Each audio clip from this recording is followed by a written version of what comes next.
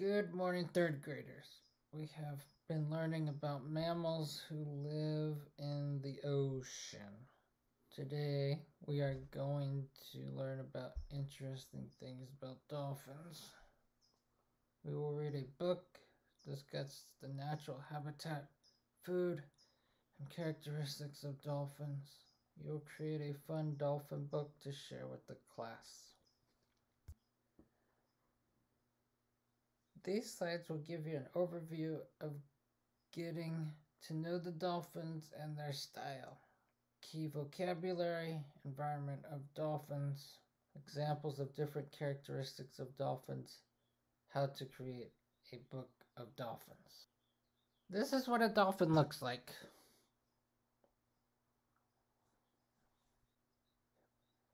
Vocabulary words.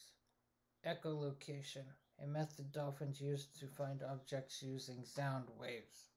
Mammals, animals who are warm-blooded and feed milk to their babies. Pod, a group of dolphins, porpoises, or whales. Porpoising, dolphins jumping out of the water while swimming. Relative, animals or plants connected by common family members. Species, a group of living things different from all other groups. Warm-blooded, animals that control their own body temperature. These are the materials we need: scissors, paste, 5 pieces of blank white paper, stapler, and a copy of the Dolphins book. Option 1, autistic students. You are going to make a personal dolphin book. It is only going to be 4 pages and a cover. There are so many interesting pages, so you can cut and paste any of the pages in the dolphin book that you are interested in. Cut out the pictures and text and paste them on each page of the book you are making.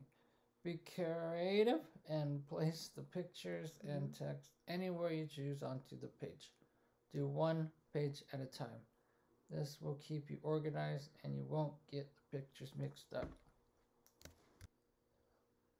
For page 1, you will paste your pictures anywhere on the page. Don't forget to put the text on each page and number the pages. There is a sample page for you to look at.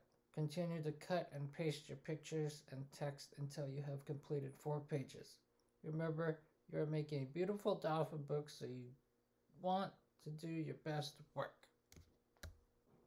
Option 2, orthopedic. Glance at the cover of the book and discuss what they know about dolphins. Have you seen a dolphin? How big do you think they are? Can they breathe underwater? Review the vocabulary words with your tutor or parent. Predict what you think the book is about. Environment and characteristics. Watch the slides and follow the teacher as he reads the story. Make your own dolphin book with the 4 pages provided. Cut out the pictures and paste them on each page of the book you are making. Use worksheet number 1 to trace over the text on each page with a marker. See example. Proceed tracing all 4 pages. Be creative and place the pictures anywhere on the bottom of your writing. Use your best handwriting skills when you are tracing. Paste your pictures in your book. Trace your text on each page. Staple the pages together and enjoy your new book. If you choose, you can make an additional book. You have the opportunity to choose any of the pages in the dolphin book. Have your tutor or parent print the text for you. Trace the text. Option 3, dysgraphia. Glance at the cover of the book and discuss what background information the students know about dolphins. Have you seen a dolphin? How big do you think they are? Can they breathe under the water?